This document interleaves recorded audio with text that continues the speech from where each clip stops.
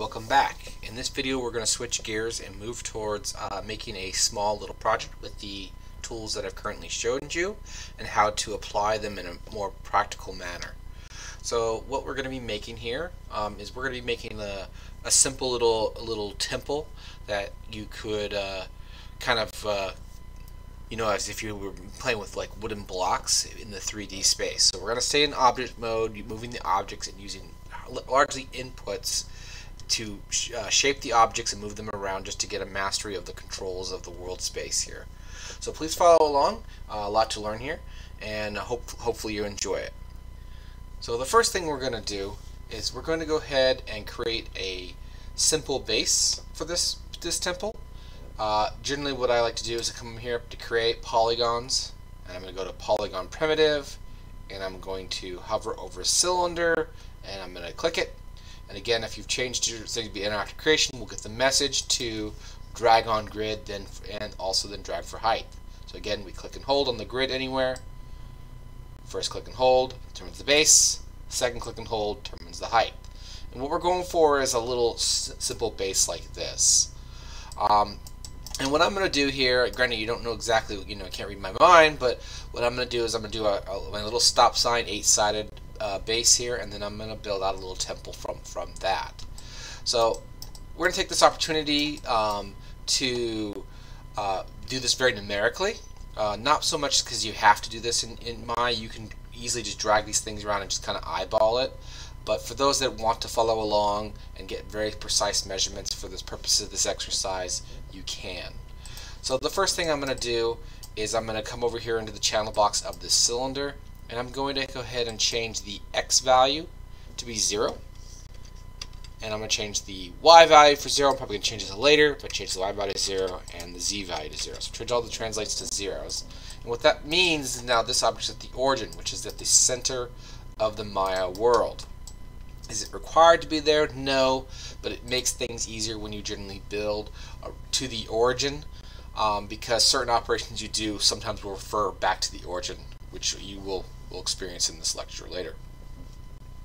So again, I'm going to change this to an 8-sided polygon primitive, and again that was done under the input. So with the object selected in the channel box, I'm going to click on poly cylinder. And again, if you for some reason don't see the channel box, you can't find this, remember it's these icon at the top right, looks like a little stack of papers, or just click on the words on the right hand side that say channel box. So again, you need to be able to see the channel box with the object selected to see these things. Radius, I guess I'll make the radius here 12, and again I might change these later, and right now I've already think I might change that. Maybe I'll do 10.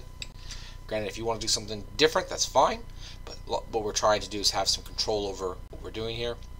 The height, I'm going to just keep this 0.5, keep a nice thin little wagon wheel type surface here. And here's the main reason I came in this window here. I'm going to change the subdivisions along the axis to 8. And there you go. You can see that object, and it's perfectly at the origin, and that's fine.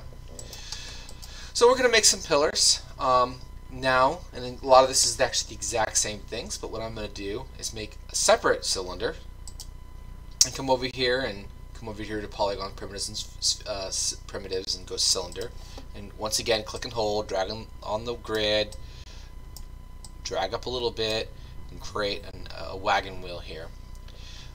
And I'm going to leave these ones to the sides as fine, but what I'm going to do is I'm going to move this to an area here, and I'm going to kind of eyeball that. And we can do that by just dragging this wagon, this little pillar piece here, and this is going to be like the start of the pillar. And I can easily eyeball this in the perspective view and get this. And again, we want to make sure you're always navigating around your scene using Alt and your one of your 3 mice buttons. So again, Alt left mouse to tumble, Alt middle mouse to pan, Alt right mouse to dolly. And I can use this viewport and just kind of move this. Again, I'm just grabbing the object and moving it. And to grab objects and move them, just for recap, is the W key. So we're using the translate tool to grab an object and move it around, just grabbing those little arrows. So if I tap the space bar and go into my 4 viewpoint now, if I want to, we can come in here and look at these, and we can kind of line these up. You can see I'm a little off. If you're wanting to be like perfect, we can zoom in these views and kind of look at these and get it as clean as you want. I'm going to go ahead and just throw a bunch of quickies at you. Thankfully this is a video, so you can just rewind and watch them. But one quick key that I like here, which is part of the reason I don't use a lot of the bars up here, is if we hold down the X key, we can I don't know if you guys can see it, but temporarily the icon will change very slightly. What this is grid snap. So if I grab this object and I can see the grid, which you currently can in all the views, hold on the X key while I'm dragging the object around, it will snap to the grid. So you can get pretty much perfect, granted, albeit it's locked to the grid, but perfect placement of these cylinders or objects. So in this case, I'm just going to snap it in the top view by holding on the X key, drag it to one section. That's any one of these corners will work, and I'm going to kind of have it there. And it's always a good idea to check your stuff in multiple views. So if I come back into my side view and look at it, and it's like, oh, zooming in, it's going into the object a bit, and that's perfectly fine. There's nothing wrong with having the object be inside another one. That is absolutely fine. Just be sure you don't have it floating above the object. That's very noticeable. So again, be a digital shark. Always rotate around, looking. Oh, that's floating. So it's okay to have the object inside the other one, but don't have it floating above it. So it's placed. I got it in its place here. And you can see I come back into my, if you want, for sake of numbers, we can make these all even numbers, or maybe not.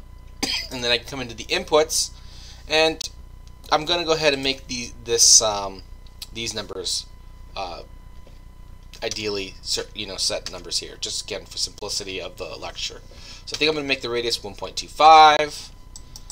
And that looks pretty good. And then I'll make the height 0.5. And then I'm going to leave the subdivisions on the axis alone. So I've made this what's going to be the start of a pillar, very small pillar here.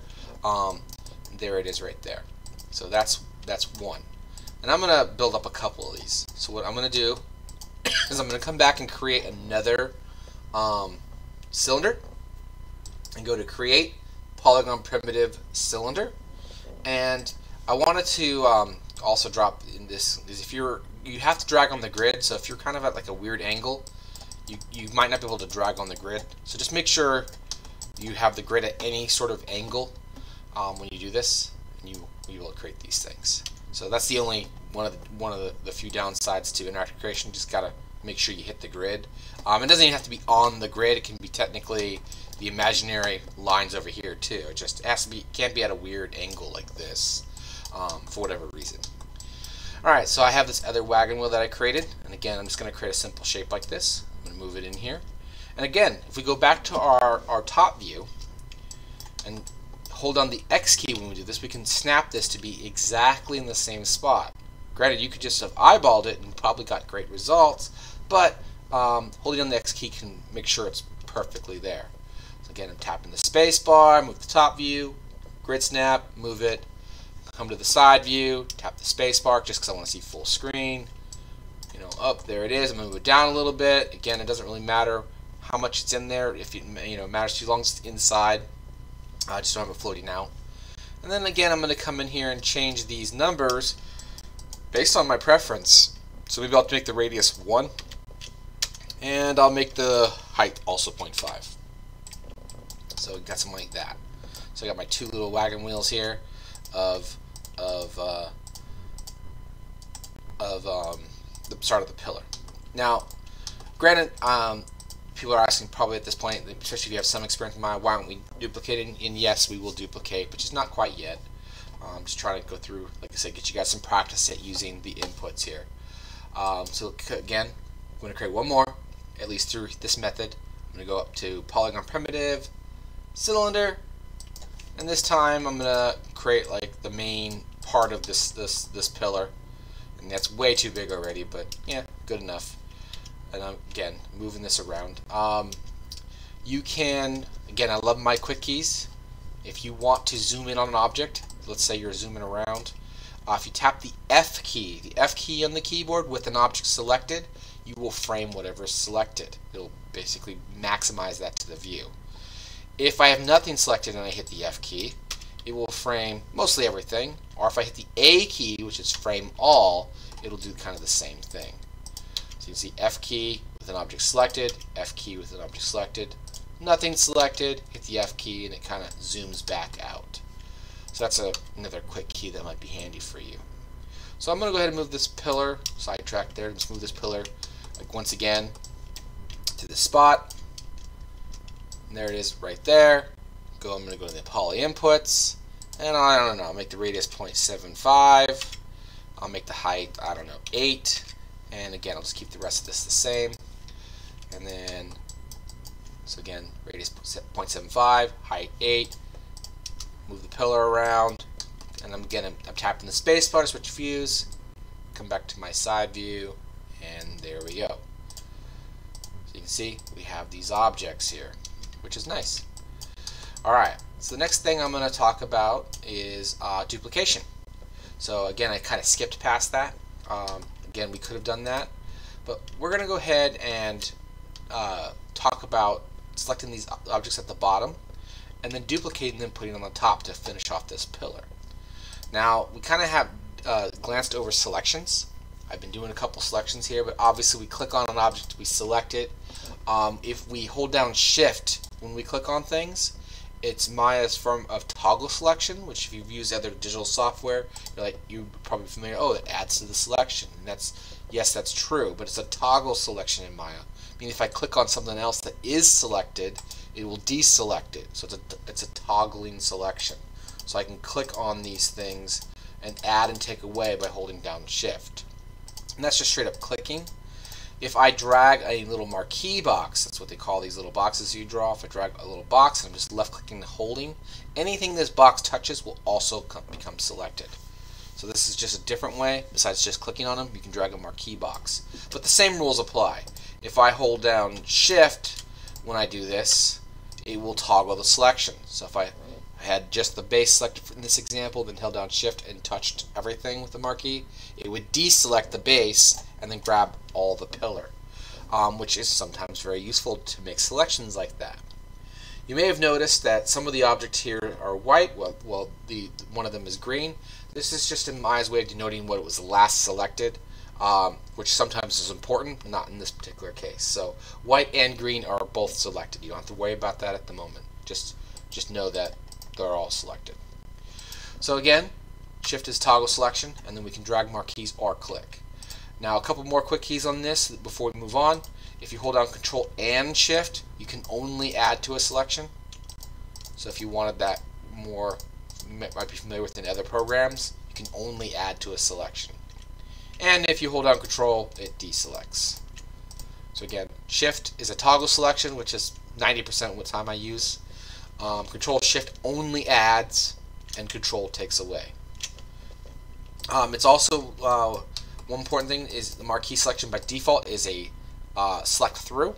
So if I hover down below like this and drag a marquee box, it selects through everything. So you need to be careful about that, especially when we start editing subcomponents. So just note that selects through everything.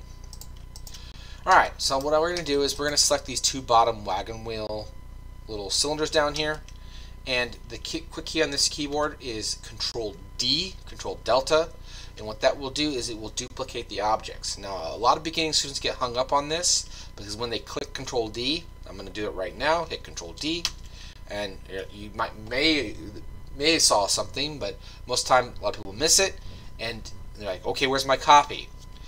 In Maya, by default, it creates a copy exactly in the same place where you duplicated it from. So in this case, I made a copy, but they're right on top of the other one right now. So you just got to be aware of that. And then again, I'm just going to click the Translate tool, which is the W key, and move these up.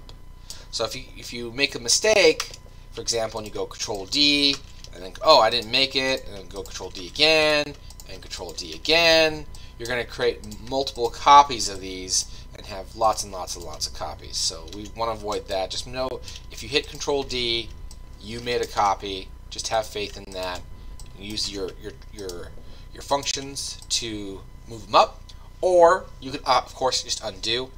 I'm not sure what the undo limit is in Maya, but Control Z, the default Control Z is the undo button in Maya. Alright, so I'm going to move this up, and all I'm doing is selecting both these objects and dragging these up here. Now what I want to do is I want to make this be the reverse side here, and if I come in here and I start rotating these, and you're like, oh, I'm going to come here and rotate these, and I select the E key to rotate, and grab this and start rotating, and like you would think this would rotate them around. It does technically rotate them around, but the problem is these objects each have their own independent pivot point. We're going to go into great detail on pivot points in a future lecture, but each one of these objects has an independent pivot point. Now we could merge these together and solve that problem, but in this particular case it's easier just to grab one, move it up, and then grab them both and move it down. Take the easy solutions when you can, so this is the particular case. So there we go, we have a pillar. I'm going to go ahead and talk about how to save this, and then we'll finish that up, and then we'll continue duplicating out the rest of these pillars in the next lecture. So saving in Maya is pretty straightforward. We'll talk about how to save as projects, but right now we can just save as scenes. So to save a scene, it's just File, Save As, Save Scene As, and you can see I have nothing saved, so it's untitled. If I save Scene As, it'll open up, and it will want to put it in a default dialog spot. This is fine.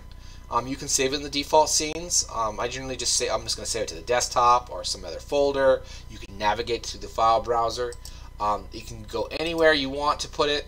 For example, if I come in here, I type in temple, and then hit save, we save out our file as a Maya binary file, .mb file. The two most common file types of Maya is .mb, which is binary, and MA, which is ASCII, Maya ASCII files. They're both fine in the cases of what we're doing. So there's our start of our temple. Hopefully you enjoyed that. See you next time.